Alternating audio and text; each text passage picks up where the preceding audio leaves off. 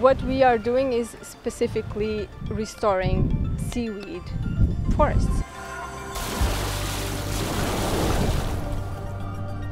Seaweed forests are as important as land forests because they also take up carbon, they clean up the water around because they sequester nutrients, and they also provide habitat for a huge biodiversity of species.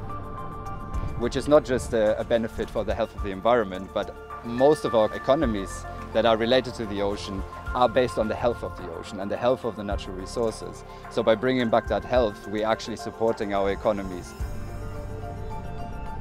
About 20 to 30 years ago, along the coastline in Cascais, there used to be a lot of kelp. Kelp is disappearing because of a lot of different reasons. It can be from coastal pollution, where it's just these excess runoffs from agriculture and other sources. They really increase the nutrients in the water, and that creates algal blooms, reduces water clarity, and kelp suffer a lot from that. Warming sea temperatures, obviously that's an issue everywhere in the world. Here in Portugal, you can actually see it in the north because we have two species that are quite abundant in northern countries, and they have their southern range in the north of Portugal, but you can see them already retreating. And then it's also other things like overharvesting or invasive species coming in. We know they are disappearing at faster rates than ever before, so that's the main reason why we are doing what we are doing. We want to bring out the best in this ecosystem, and this is restoration at its best.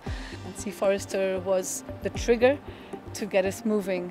It was the best partnership because you have university knowledge and then you have the local knowledge. So the World Wildlife Fund has by now supported SeaForester with two projects that they were funding. So that initial project was called the Blue Front Yard project, and they were really looking at SeaForester's approach to do restoration. So the same way as you manage your forest, your green spaces, your parks on land, you should do it for the ocean in the same way. The second project we got funded was really to look at the restoration technique itself. And it's a quite simple and easy idea. You just seed on a stone. You cultivate that in your nursery for around 2, 3, maximum 4 months before it's deployed at sea. We don't need specialized people to implement it. Everyone can grab the stones and deploy it from the boat. We don't need specialized divers to do it. So it's the technique that we think it will make the difference to go big.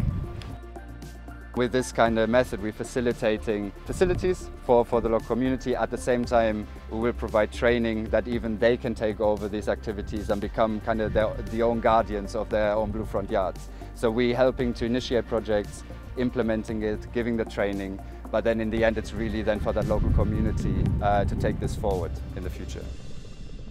The next challenge now is to scale. We want to have hectares of kelp, and this is about defining an economic model that is sustainable. Sustainability is not just about the environment. And we want to demonstrate here in Cascais what that building back better is about. Building back better is not making the mistakes of the past. It's about regenerative systems, regenerative economy, and not keeping things as they are, but making them actually better. We're just a drop in the ocean, but it feels so good to be part of a much larger wave.